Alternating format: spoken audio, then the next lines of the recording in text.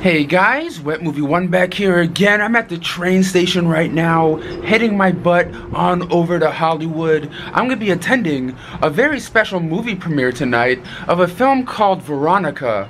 And this one's directed by Glenn Danzig, who you guys all know from The Misfits and things, and this is his directorial debut film. So I'm gonna be heading on down there, seeing the sights, seeing the people that show up to the film premiere.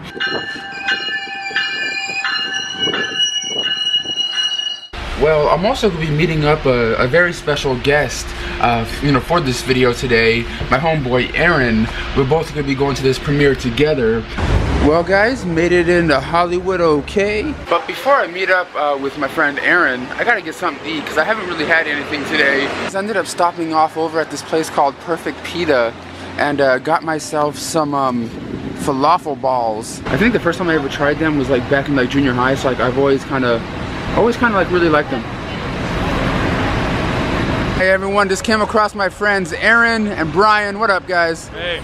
We're rocking it out here in Hollywood, about to go to the Glenn Danzig premiere of Verotika?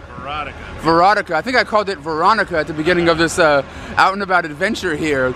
But this screening is sold out right now. You guys are both rocking your Danzig attire right now like a couple of nerd boys. But there's also a big ass line across the street. What's this theater called again? It's called the Ricardo Montalban. And I think, if I'm not mistaken, isn't that the dude from Fantasy Island? But we're gonna be heading on over to the theater right now. Who knows who's gonna be in attendance? But as you can see, like we said, the screening is sold out right now. We have a whole bunch of Danzig fans out here just waiting, for the screening. Well, we made it inside the Verotika premiere right now. They got the poster. We got the not red carpet, but black carpet right over here. We're just chilling, wandering around. I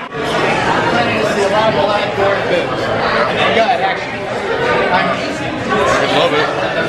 Been waiting for something like this for a while. Arron, what is going on right now? Is Brian a celebrity after an hour to kill? Yeah, he is. Like he gets interviewed and stuff? That's crazy. Ever since he started in that film with us, I know. Shit's going bonkers. Hey, you should see how the tail he gets. I know, dude. You've been getting a lot of action since An Hour to Kill came out, huh? Yeah, pretty much. Yeah. Guys, I'm here now with one of the stars of Verotika right here. So what is there anything about the film you can tell us about that people don't know of? You haven't seen it yet, right? No, I'm about to. No, I'm not going to say anything. You can't tell me anything? No, I'm going to get in trouble. So there's like nothing super crazy or over the top There is lots of amazing and super crazy stuff, yeah. Is there any super crazy stuff that you do in there? Like do you take people's heads off or like karate chop someone? I do a lot of taking heads off. I do a lot of slitting throats. Okay.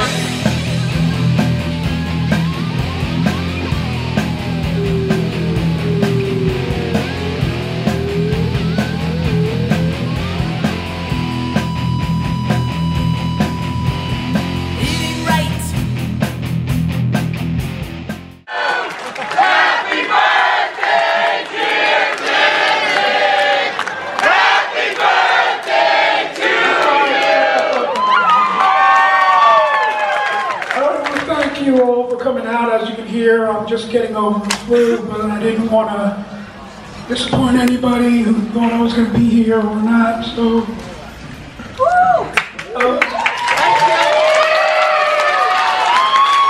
Guys, give Glenn a round of applause one more time.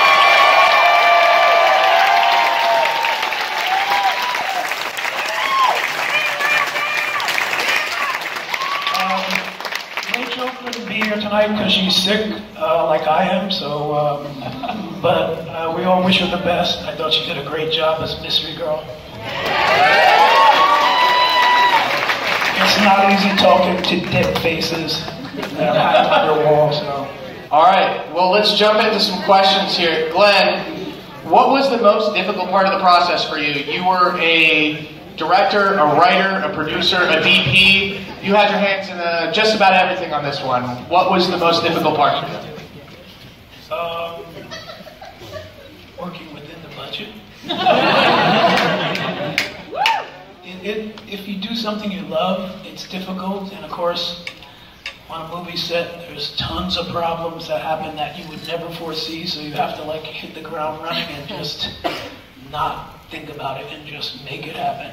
And right from the start, it was very clear we're not making a Hollywood movie.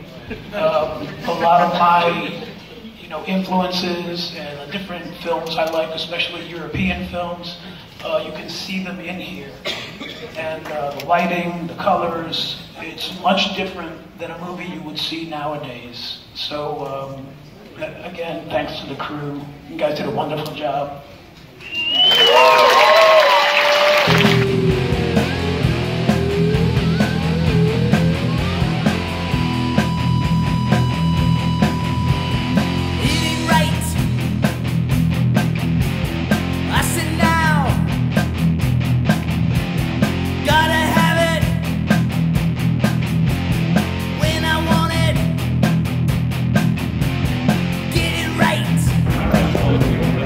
What'd you think of the movie? Fucking awesome. She was great.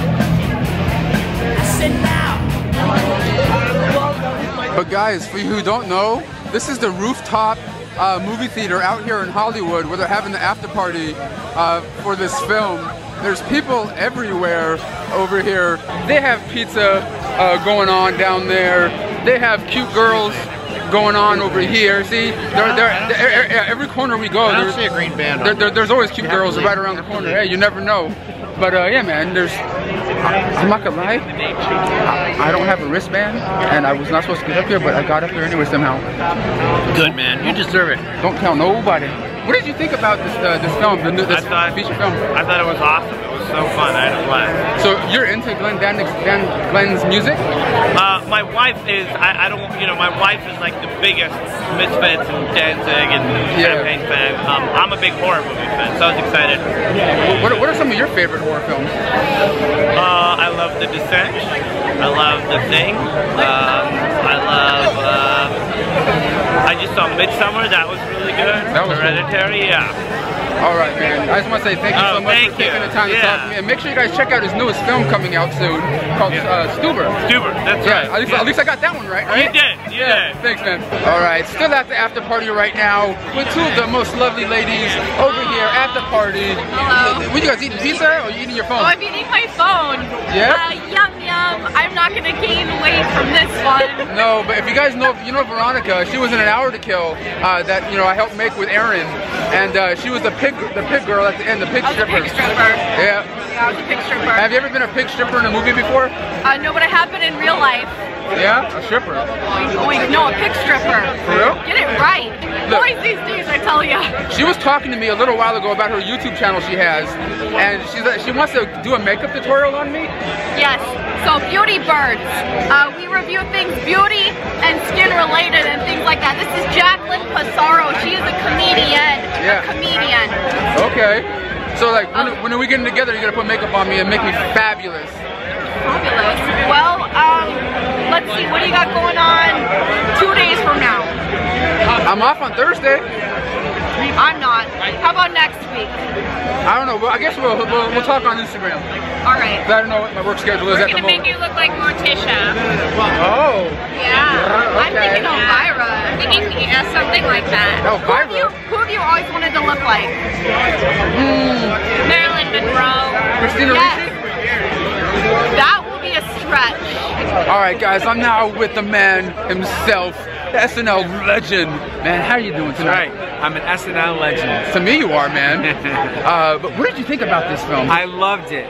I love everything that Glenn does, and I just love the spirit of it, and I loved how it got the crowd together. Like everyone was like, just like rooting for Danzig, and as it should be. And it was like, I love horror movies, and it was awesome. I loved it. Yeah, because people are calling it like, like the new Room in a way. To me, I'm calling it If you need to go, that's fine. a masterpiece by Danzig. Yeah, no, I thought it was a piece of work. Yeah. But what have you been up to that you can let people know about that are out there watching? I'm happy to be here with you. Thank you, sir. The after party is now over. Sad to say, Danzig wasn't doing like interviews or anything like that with anyone, to be honest. But yeah, my buddies are right over here. I just got out of the after party, which I kind of snuck into. Yo. What's up, man? Where's Jacob? He left? Yeah, he's gone. Yeah. We were just at the bar right now. You're at the bar? Yeah. They had open bar upstairs. Yeah. I know, I couldn't get in like this guy. Yeah. I don't know. I don't even have a wristband. I just sort of just went up in there. You're the guy. Yeah. But sad thing is, Danzig wasn't doing any interviews with anyone. Not even the press guy that was here. But it's cool, whatever. He has mobs of people around him.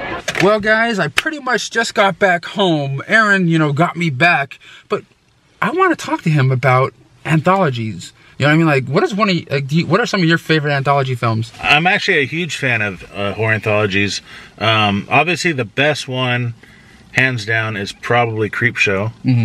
1 and 2, but the first one's a little bit. The third one sucks ass. Yeah, I don't even consider the third one part of it. But then you got to go back to like the 60s with all the British ones, and then there's like in the 70s there's like Trilogy of Terror, and then in the 80s there was a whole bunch like Creepshow and Twilight Zone the movie and Tales from the Dark Side, and I like that. What's that called again? Trick or Treat that came out like in the late 90s, early 2000s. That was actually kind of was a really good one. Yeah. Then there's Chillerama. Yeah, which. You can kind of see me if you pause it right in the background like some asshole. Wadzilla, the one that you're in, was the best segment by far. Yeah, dude, Adam Rifkin's is shit, dude. Yeah. But yeah, dude, like I had a good time hanging out with you guys today, just messing around. I didn't know I was gonna be, you know, going up to the after party or anything like that. It just sort of like, I guess, happened. You said maybe it's the way I dressed. They didn't give a shit to check a wristband or something. Well, the thing is, see, I look like a fanboy. I'm wearing a Danzig shirt. Yeah. And then you're dressed up in a suit, so you know people read off of that. So maybe, and plus I was walking up there with Verotika Ricci and her friend. When you're with two hot chicks in a suit, yeah, you can get in some doors. But it's cool hanging out with you, man. You too. Hopefully we do something again soon. Yeah. But I gotta go upstairs. I feel tired and I want to go to sleep. You have any final words? Go see Verotika.